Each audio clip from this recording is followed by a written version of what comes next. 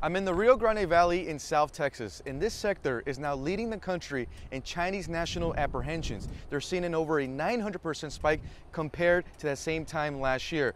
We spoke with a Chinese national who recently crossed into the country illegally. He began his journey in Ecuador. From Ecuador, made his way to Neocoli, Colombia. He shared some video with us of that boat ride on his way to Panama in the Darien Gap and eventually into the United States.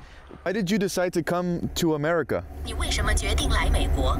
向往美国的自由。 Yearning for American freedom.